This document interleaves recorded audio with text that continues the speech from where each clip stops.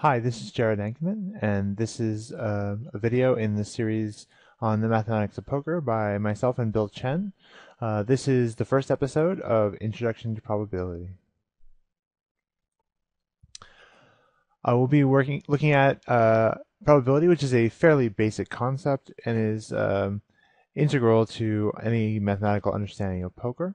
We'll spend a little bit of time defining some terms and discussing the implications of some material that you may be familiar with.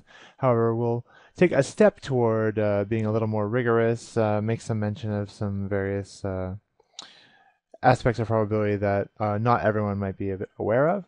However, those of you who have a grounding in rigorous probability theory will notice that we're still in a simplified mode here. So what is probability? Probability is a way of modeling random processes. So there are many systems where we cannot predict what's going to happen before it happens, or even if we could predict it with enough information, we can treat it as though it were random. And instead of trying to predict that this thing or that thing will happen, we can instead specify what the possible outcomes are and make statements about the relative likelihoods of those outcomes. So some examples of the types of random processes that we might look at are a coin flip. It could be either heads or tails. A six-sided die roll, which could take any number from 1 to 6. Or even continuous things such as a temperature reading. So a temperature could go over a wide variety of values, and in fact, we could actually have completely continuous distributions where we can have any number and have arbitrary precision. So when we talk about probability, we have this term that we borrow from statistics. So what we're interested in is a particular experiment, and of course this comes from statistical design, but it's a good word to describe that there's some controlled situation that we can more or less fully understand, even if we don't know everything about it. For our purposes, what we're going to mean by this clearly defined experiment is that we can specify in some way, either as a list of possible outcomes or as some other mathematical construct that describes what could happen, the set of all the possible outcomes of the experiment.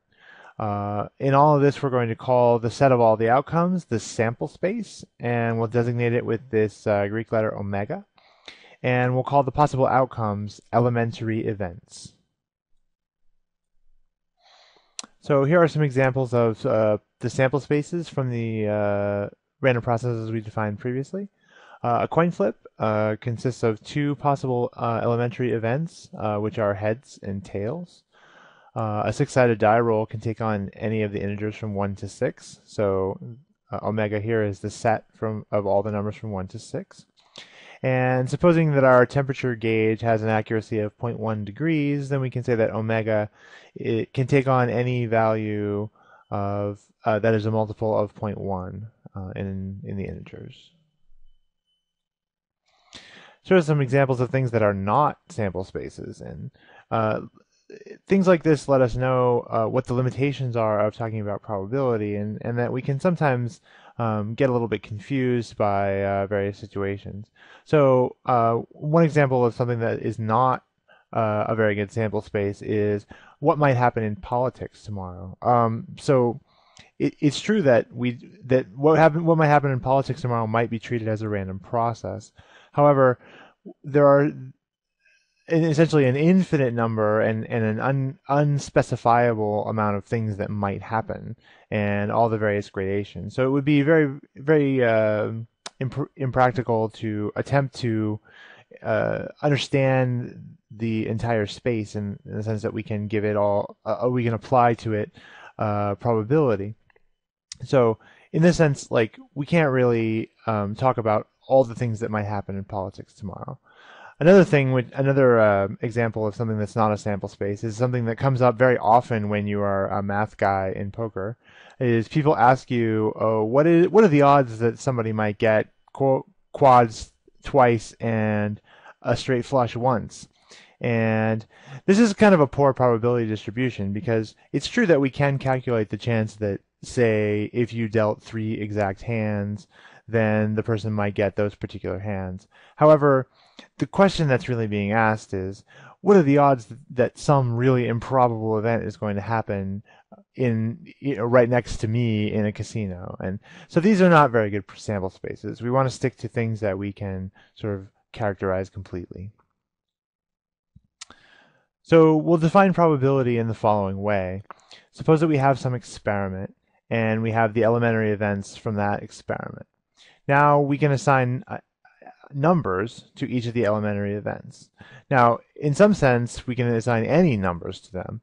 And what we'll see is that there are 3 rules that our assignment of numbers need to follow in order for it to be a probability. So we call the assignment a probability distribution, and the numbers the probability, if the following 3 things are true. And basically, I'm going to go through them quickly. The first one is that probabilities have to be positive. So there are no negative probabilities because that's a fairly meaningless concept. And so we restrict the probability of an event to be positive or 0.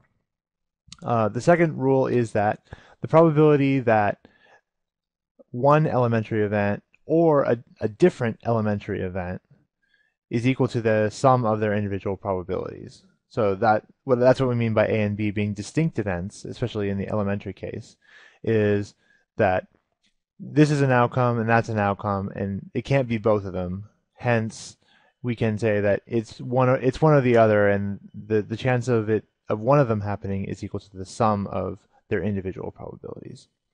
And third, we want to say that the probability that something is going to happen is equal to 1. That is, if we specify some set that covers the entire sample space, then the probability of that is 1. That's the end of this video. In the next video, we'll look at the meaning of probability, at some probability distributions, and at some rules of probability implied by the definition here.